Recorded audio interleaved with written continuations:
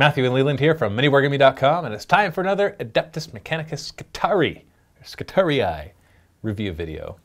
This will probably be our last two in this series because, as far as I understand, there's nothing else coming out. Yeah, unless there's like a hidden next wave or something like that. I know there's more Adeptus Mechanicus stuff that's rumored to come out in a couple more months. Yeah, but nothing yet. But that would be the Cult Mechanicus with its own codex, and we'll do review videos for that, of course, because your army is like, it feels like a half army. Whereas it stands right now. Yeah, it's an allied army. Yeah, is what it is right now. Like the Harlequins kind of thing. Where exactly. It's not quite as small as the Harlequins, but not quite big enough to really fully, like you could have it stand on its own. It's like the Scions. Yeah, exactly. So we are going to be talking about the detachments and formations and allies of the Adeptus Mechanicus. So this is where we get into what they're going to be doing, or how they're going to be formed into an army. I guess is more army composition.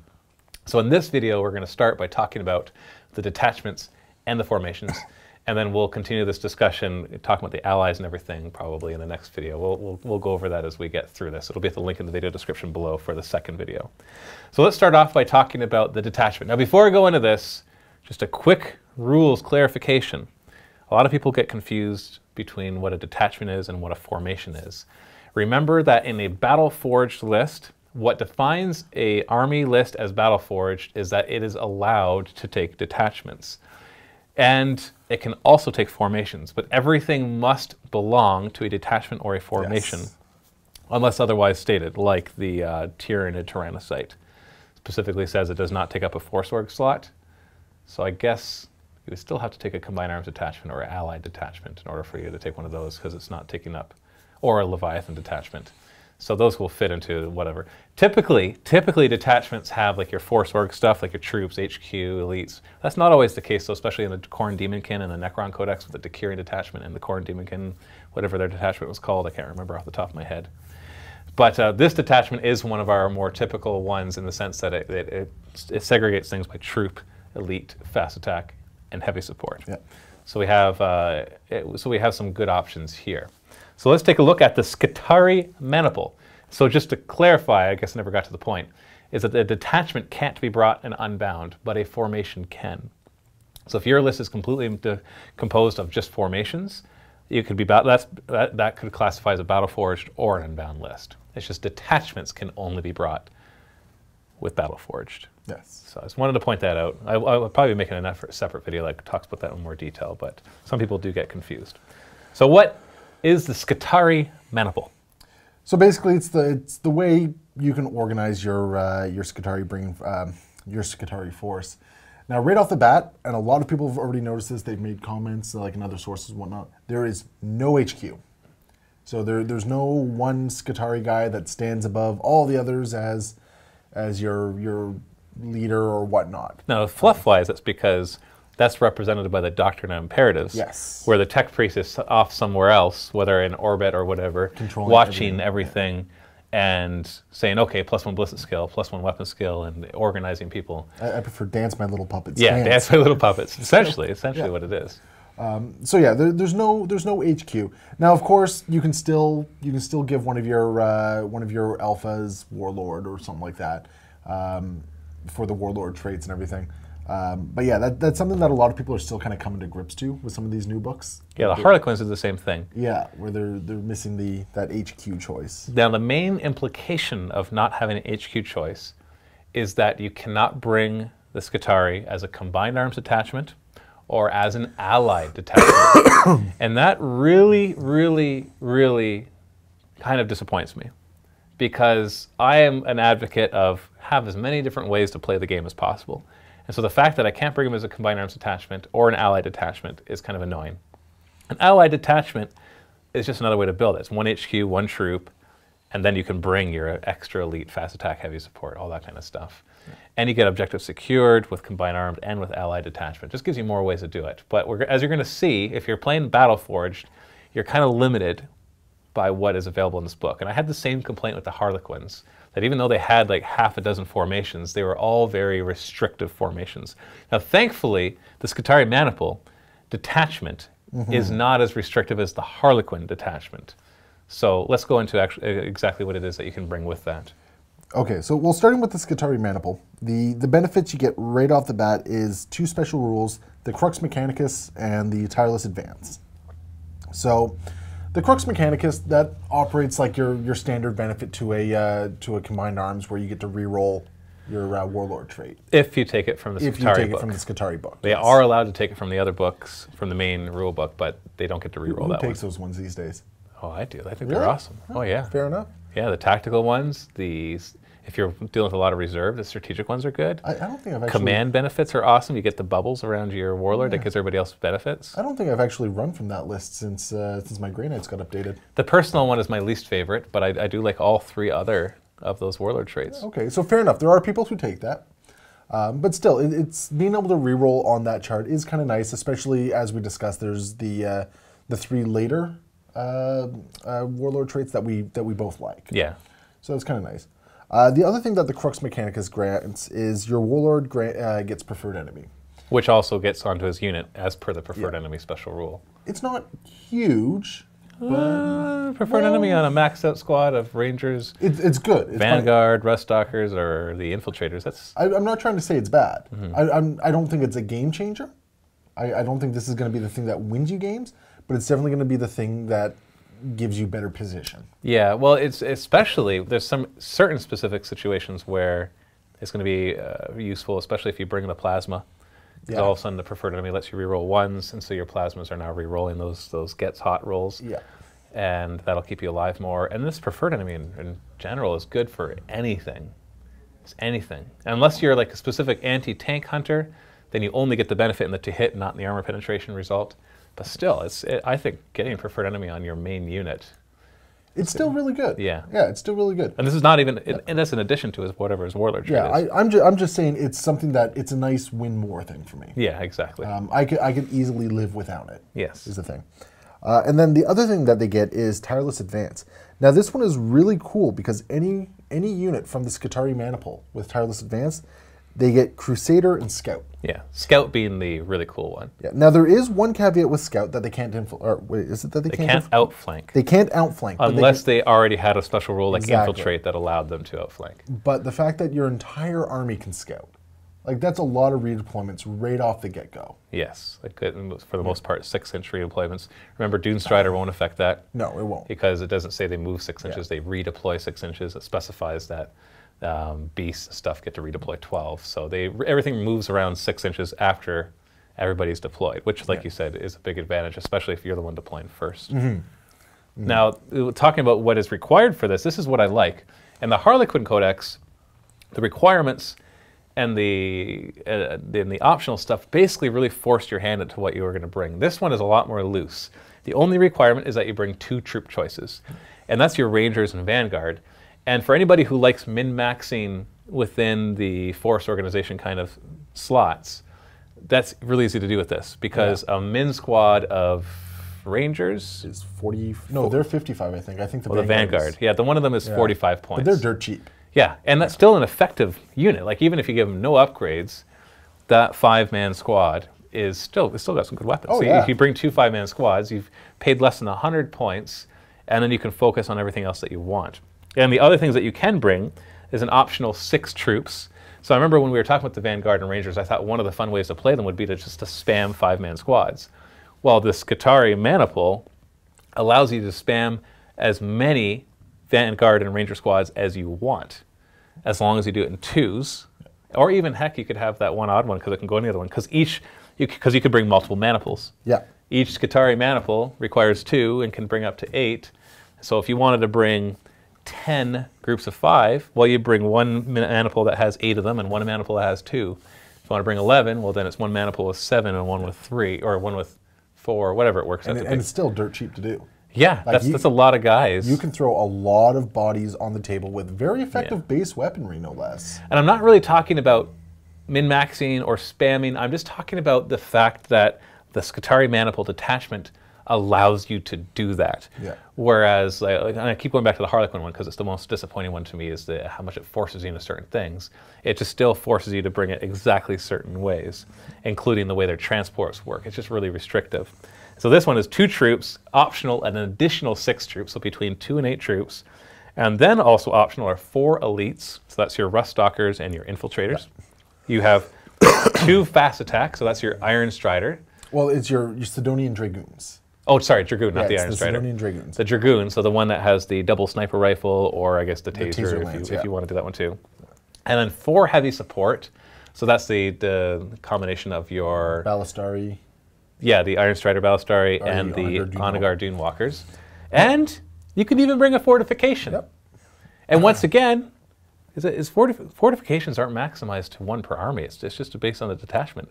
I think so, yeah. So if you wanted, like let's say your army was composed of 6 troop choices, a few elites, fast attack, heavy support, and it all could fit under 1 maniple, but you wanted to bring 2 Aegis defense lines.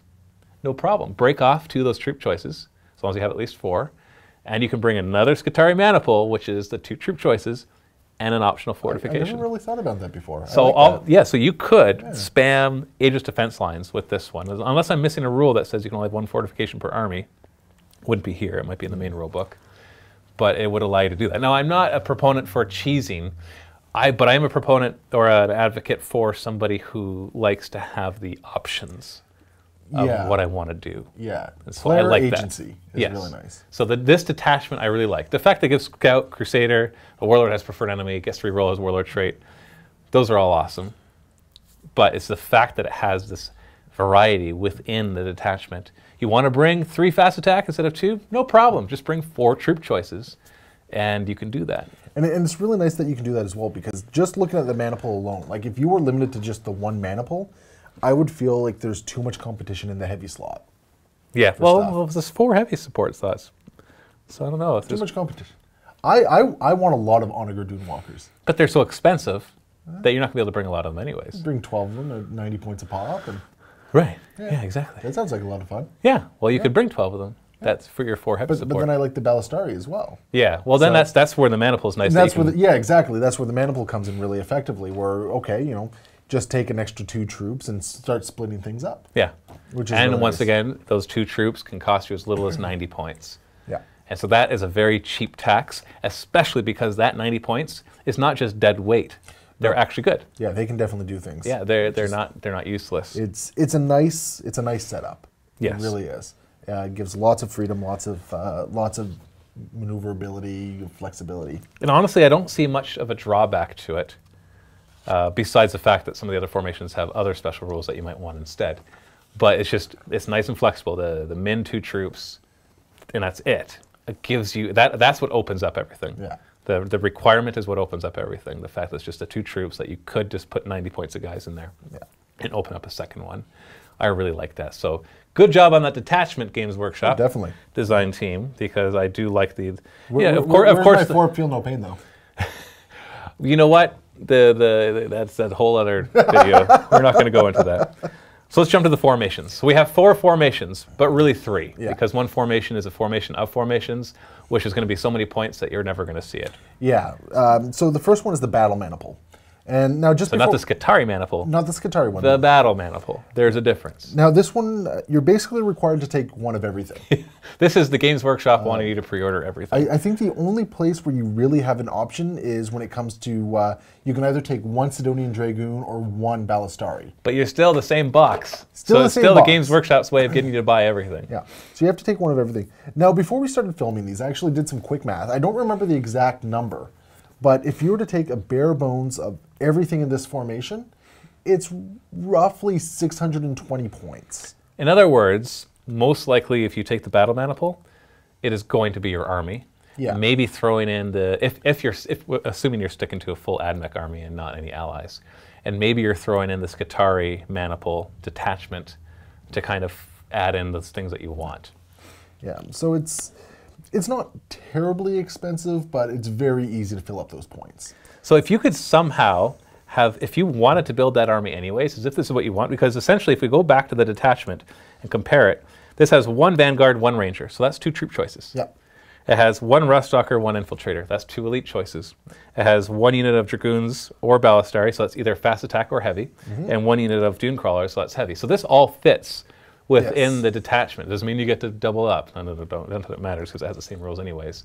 But what it does mean is that if you were kind of going to build the army almost exactly like this, it's worth bringing this instead. Yeah. Because it has exactly the same special rules, the Crux Mechanicus and the Tireless Advance, like we already talked about, but it has one additional. Yeah, it has the data lock. Now, what this basically is, it's a 12-inch Leadership 10 bubble from the Onager Dunewalker.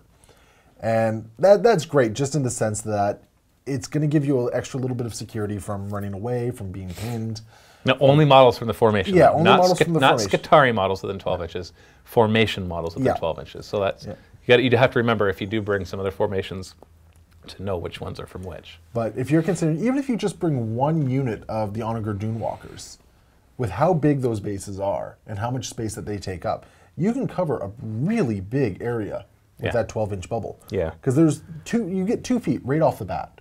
Yeah. And Plus the width of the model. Plus the width of the model, plus the size of the formation. Yeah. So, or the squadron rather. Yeah. So when you consider that the squadron coherency is what, 4 inches? Yeah. Yeah, so all of a sudden there's an extra 8 inches on top of that. Even if you just have 2, that's 4 inches between them, plus the size of the base, plus 12 inches. Yeah. And it does force you to kind of stick with your army and keep more of a bubble formation thing, but even if you only keep some of them there, it can really make a difference. Yeah, but basically what we're getting at, it's a big bubble. It's a really big bubble. It's a big bubble. It's a big bubble.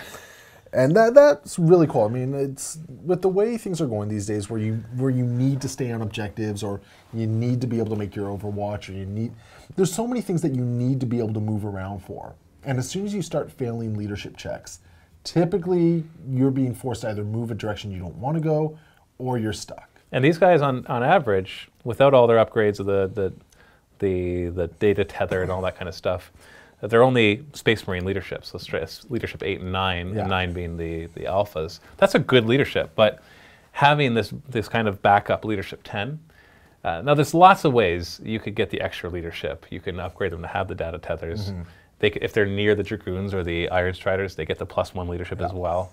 So this isn't game-changing, it's just nice extra. So that's why I'm saying, if you were going to build an army, that if you could take that detachment and make it a battle maniple, and maybe throw in a second detachment to get your extra couple troops that maybe you wanted, and maybe that extra elite slot that you wanted, then I would definitely do that. It just makes sense to bring it this way and get that extra rule. It's not a game-changing rule, but it's just a nice little extra. A nice little extra bit of rules, yeah. Yeah.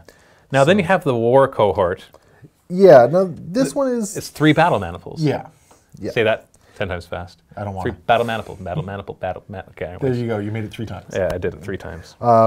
Yeah, so the war cohort itself, it's just given the fact that a bare bones battle maniple is going to run you, just over 600 points, the likelihood of seeing a full war cohort outside of Apocalypse-size games is very slim. Probably 2,500 points minimum, because 600 something times 3 is over 1,800, and that's with no upgrades. Yeah. No upgrade, no adding to the units. Everything's just, and you don't want that. You want like the upgrades are what makes this army. So you're probably looking at the average battle maniple being probably closer to 1,000 points. Yeah. So if you're bringing a war cohort, yes, you could probably have one of the maniples just be min squads of stuff, and so you're looking at 2,500 to 3,000 points. And personally, I think what you're trading out isn't really worth it, because if you look at it, and just from quickly reading this, it looks like you actually lose time. No, you still get the benefits from the other. So you're still going to formations. get those benefits? Okay. Yeah, you do gain. You only gain. You only gain one ability, which is once per game, you can reuse one of your Doctor Imperatives. Which is nice, because if you've already used your +3 ballistic skill one, you could use it again. Yeah. But if you're playing a 3,000 point game, you don't want to be restricted to bring 3 of everything. Yeah. I don't think that's going to be your ideal army. I think you're going to want, at that point, you're going to want allies. Yeah, you're going to want more variety. Because you're not going to have the things necessary to deal with some of the threats out there. Where at the smaller point games, 1,500 points, your opponent won't have as many points either to bring all the stuff that you're really going to need help with. Yeah. So I don't think we're going to see war cohorts.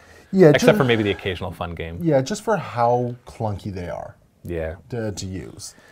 Which is unfortunate, because I like the idea. Well, I've seen formations before, such as the Tyranid one, which it's like, I think it worked out to be like 5,000 points. But if you brought it, it was really cool. It gave huge benefits. This one doesn't even give that huge a benefit. No. The Tyranid one did. And then, of course, we have the new Necron Decurion detachment and the Khorne Demonkin one, where it's a detachment of formations, but it's still It's different because it has the variety in it that lets you play it at a low points level or at a higher points level. I think the really cool thing to take away from things like the War Cohort, though, it's a really cool direction that Games Workshop is taking the rules. And I think we're going to see some interesting things come out of it down the road. Yeah. It does restrict your army, but as long as there's other options, yes, that's not a horrible thing. Yeah, exactly. It's not like you have to take the War Cohort, Exactly. right? There are plenty of other options. Exactly. So we have two other formations, and these ones deal specifically with how to bring some of the other stuff without paying the attacks of the troops or the other ones. So we have the Sicarian Kilclade. Yes. And this one is 3 units of Rust Stalkers and 1 unit of Infiltrators. So that's 4 elite slots, basically, and you don't have to pay the 90 points for it, because it was only 3 elite slots in the Maniple anyways. Yeah. And this also allows you, these are your allied detachments, essentially. When 4 elite slots. Are you allowed to take 4 elite slots in the detachment? In the Skitarii Maniple? I thought it was Yeah, 3. 4 elites. Oh, yeah, you're right. Yeah, 4 elites. Yeah, so basically it allows you to bring 4 elites without paying the 90-point tax. And so, but it gives you different benefits. Now, what I was going to say is that when you're looking at these smaller formations, or the ones that are specifically for a couple of units, this is kind of your allied detachments. Yeah. So if you're bringing another army, then This is where you're this is how you can, like, if you oh, I want to bring some Rust Stalkers. So this one has no restrictions, so you can upgrade them however you want. And then they have 2 special rules, but they don't have the Scout and Crusade, they don't have the reroll Warlord trait and all that. But they do have Malignant Susurrations. However you pronounce it, yeah. Susurrations. I like this one just because it modifies that neurostatic aura rule, which I really like from the infiltrators. So normally the infiltrators have the 6-inch bubble that if you an enemy unit's in there, they get -1 weapon skill, ballistic skill, initiative, and leadership. Now that's increased to 12 inches. Yeah, and I really like this, especially for an infiltrating unit. Now you only have the 1 infiltrator unit though in this formation. Oh, that's true. But when you can infiltrate 12 inches out of line of sight, you can put stuff into that bubble. Or 18 inches and then Dune Strider right up there anyways. So it gives them a little bit more flexibility with it. And I really like that rule to begin with. So just getting a little bit more use out of it is really kind of nice. Yeah. And when we combine that with that one relic, which the pistol that you love, which forces an initiative test or be removed from play, these guys with their bubble at -1 initiative. It's kind of nice. Like and the infiltrators are the ones that can take it. The infiltrators are. Not the other ones. So the infiltrator's job is to run up and use that pistol to remove something from play. Yep. And then they have Slaughter Sprint. This one's really cool. Once per game on any game turn after the first. After the first. Not like the Great Knight Shunt and Punch, whatever that was called. Oh, the old Shunt Punch? Yeah. The Sicarian Rust Stalkers from this formation can charge in the assault phase even if they made a run move. Now remember... I feel like we got some Tyranid in here. No, this is Orc. This is an Orc Wog, except better because of Dune Strider, normally you only get the +3 inches on your movement and then +3 inches on your assault. So essentially it works out to being about the same as having a Beast or a Cavalry who move 12 and then charge 12, if you roll really well. But this gets you a run move with +3 as well. And so you combine that, and these guys are just skittering across the table. So you're moving 9 inches, then you're running minimum 4 inches. Yeah, then charging. And then you're charging a minimum of 5 inches. Well, minimum of 3 if you're thinking about difficult terrain. Okay, yeah. But, and that's just the Rust Stalkers, not the infiltrators. But that's still pretty awesome. So you have 3 units of guys who all of a sudden can just book it. Oh, yeah. And and Rust Stalkers are close combat guys, so there's no real disadvantage to. They're definitely the ones you want to be able to book it across the table. Yeah, so you combine that with the infiltrators infiltrating, having a big bubble, and this could be a pretty serious kill squad. It's still toughness 3, so if they get looked at a little too hardly, they're gonna die. But I'm definitely gonna want to try this. Yes. Like we have enough for the studio that I'm gonna want to run this. I'm gonna want to try it. I think it's worth giving up the Scout. It might be. The Crusader is too bad that it doesn't combine with this because then they get that extra further run. But other than that, and it also means that if you choose a Warlord from this formation, he's not going to get preferred enemy, and he's not going to get to reroll. So if you wanted your Warlord to be an Infiltrator Alpha or a Rust Stalker Alpha, then maybe this is not the best one, but still so many benefits. I would say that if you are planning on bringing 4 elites in your army, that you take them out of whatever you were about to put them in. And run the Kilclade? And stick them in here. I think it's worth it. I think so too. Without one of them being your Warlord. I'd still put your Warlord somewhere else. Yeah. Benefit from that reroll that you really need. It's definitely a really nice formation. Yes. I'm looking forward to it. Yeah, and it'll be a really cool allied formation too. So you just plop them down. They don't need anybody else's help. They still have their Doctrine and Imperatives. so they can get the extra weapon skill, which is what they'll be really hammering for. So imagine the turn that they all charge in, and you've given them +3 weapon skill. Yeah. That's awesome. Yeah, they're going to be hitting almost everything in the game on 3s. Heck, you could still make one of them the Warlord and just hope for the Zealot one, and make everything Hatred and Fearless as well. That would be awesome. That would be pretty cool. That's better than Preferred Enemy, at least for the first turn of combat. That would be pretty cool, yeah. So. And then finally, we have our Iron Strider Cavaliers, or Cavalier, if it's French, which is not. So what is this composed of? So this one has 2 units of the Sidonian Dragoons. So they're the ones with the Taser Lance or the Sniper Rifle. And 1 unit of the Iron Strider Ballistari. So that's our heavy support. Yeah, the heavy support ones. So that's basically how you set it up. So, 3 to 9 of these walkers, which in and of itself isn't too bad. No. Oh, no, sorry, more than that. Sorry. 3 to 18. 3 to 18. I do math good. Yeah. So 3 to 18 of these walkers, which in and of itself is, that can be problematic. And they're granted, there's actually a bunch of special rules. And I think they're going to combine in seriously awesome ways. Yeah, so right off the bat, they have 2 standard universal rules, which is acute senses and outflank. Yeah, which acute senses is built for outflank. Yeah. Because acute senses lets you re-roll when determining which side you come in when you outflank. Yeah. So that alone, I feel, makes the formation worth it. Yeah, because with the Dune Strider, when they're outflanking, they're coming in 9 inches. And now outflank, since 7th edition, has become a shooting game rather than a close combat. Because before it was like outflank, the close combat guys, they run on and charge. Can't do that in 7th edition, so it's become more shooters that want to outflank. Well, guess what? These guys are pretty good shooters. Yeah, they can put on a lot of shots. And they're 9-inch movement, so they can really get into range of whatever they want. And they get to choose which side they want, essentially, because you get a re-roll. Yeah. And you have a 2 out of 3 chance with the outflank roll to choose your the side. Because yeah. it's going to be one that you want. So there's 2 out of 6 chance, and then the 2 out of 6 of being able to choose which one you want. And given the range of their weapons, they can reach out and touch most stuff. Yes. Which is really nice. Yeah. Then they have the ident confirmed. Yeah. So this one, basically, they get to nominate a character in the enemy unit. At the start of the first game turn. At the start of the first game turn. So not when they come on, because other things do that, like the snipers from the Necrons, the Death Marks, they have to choose it when they're deployed. So that does change how it works. So, but basically, it gives them a reroll to, what is it, just a wound? 2 wound. Yeah, just a reroll to wound, which all the formation gets that. Which is really cool, especially once you factor in that if you give them the sniper rifles, there's precision. Precision. Well, it's the character and his unit. Oh, and his unit. Not just a character. So they mark a character. So there has to be a character to mark. Yeah. And the character and his unit. So if it's an independent character and he joins a unit, he's basically saying to that unit, "Sorry guys, you're screwed."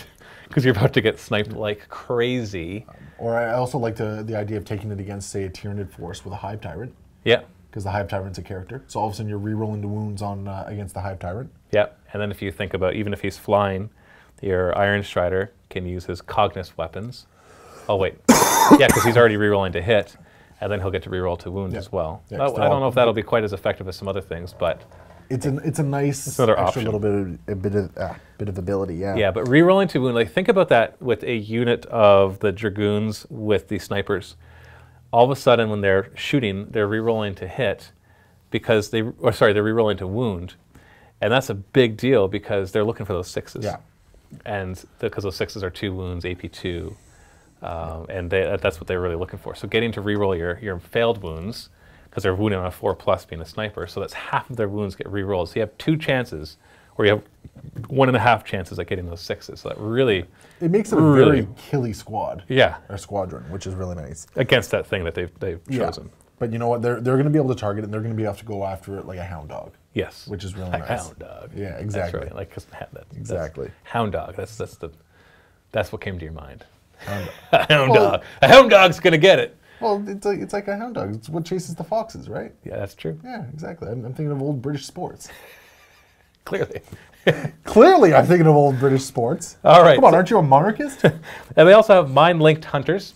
And this one's cool because they basically, when they fire through other squads from this, or other units from this formation, you don't get cover. Well, yeah, I think because you can choose where the line of sight is being traced through, isn't it? No. It's just that if they shoot through this, so if you have a Dragoon squad and another Dragoon squad, and one fires through it to hit a guy, normally that would confer a 5-up cover save, but in this formation it does not. I see. Okay. Yeah. That's actually a little bit better than the way I read it. I was reading it that you could choose any one of the models in it to try ace line of sight. Yours is actually better. I like yours more. And then finally, their last rule is that they all reserve together. In other words, you do one reserve roll, and they all come on or don't come on together. And that's nice because... could you imagine 18 of these things coming on one flank? There's that for one thing, and the other thing is because they work together so well, like not granting cover saves, and they get to choose a target, and then because basically what they're probably going to do is you're going to outflank them, choose a target, and then do everything in your power to kill that target that turn. And with 3 units of these guys, even if they're only like units of 3, you probably are going to succeed. I don't care what it is, because it's not a vehicle, unless it's a character vehicle, which is very rare. And so they're going to be able to come in, use their snipers, because they're not going to be these are not going to be outfitted with tasers. No. Because these are outflanking. They're shooters. Yeah. And so they come in with their snipers, they come in with their phosphor weapons, yeah. They come in with the Cognis autocannon or last cannon, whichever you prefer, and they choose a character and say, your unit is screwed, I'm sorry. And I don't care if you're Terminators, or if you're Tyranid Warriors, or you're Necron something or other, they're going to be able to deal enough firepower to seriously hurt, if not totally destroy that unit. It's just a massive fusillade. Yeah. Which is really nice. One of the things I really like about this one as well is, and it's because of the Noose Titans rules that I really like it, you can actually have a big chunk of your army coming on right off the flank. So right there, your opponent's going to be mindful of this the entire game, and either choose one flank over the other flank or bunch up in the middle. So you can really play a game of board control because of that. And probably the most terrifying thing is what I missed as well is that you get to start rolling on turn 1. Yeah. Turn 1. Yeah. Take that, Grey Knights, your stupid Nemesis Strike Force that gets to roll on turn 1. Now somebody else gets to do it. Too bad it's one of your allies and not one of my allies. But I'll take what I can get when fighting there. So I think that formation is probably my favorite. It's a great one. It seems to be, it might be I don't even think it'll be a glass hammer because they're only armor 11 or armor 12, but there's so many of them. Yeah. And they're all going to have invulnerable saves or cover saves because they can give each other cover without worrying about giving somebody else cover. Yeah. And that's a big deal because normally you're like, okay, I got to spread them out in such a way that they don't give each other cover because that means I'll be giving him cover. But now, no, not a problem. Screen all you want. Like put one in front of the other, so at the front and make that front squad the Dragoons who. Yeah, they screen the Ballistari behind them. Yeah, because don't they have Shrouded too? I don't remember them having Shrouded. I think one of them does, either Dragoons or the Iron Striders. No, I don't think so. Who has Shrouded? I thought that was the Sicarian Infiltrators. Yeah, it might be they what have it stealth. Oh, no, you're right. The Dragoons do have Incense Cloud for a 5-up cover save. Oh, it's not Shrouded. Yeah, it's That's too bad. So you rule. put the Dragoons out front, and they'll have the 5-up cover, and then the guys behind them will have 5-up cover from being intervening. So but because you can do it on first turn, you might even have night fighting going on. Yeah. So that 4-up 5-up becomes a 4-up. So there's a lot of fun shenanigans there. Yeah, I think that'll be pretty awesome. I like it. I really do. Okay, well, those are the formations and the detachment. So thanks for watching this video. In the next video, we're going to talk about how we can work with different allies, start doing some real theory crafting here, and what we would do, such as transports, because that's one thing that they're lacking, is how to bring in some transports from some allies and the different Imperium and how that'll work together. So go ahead, click the link below, and happy wargaming.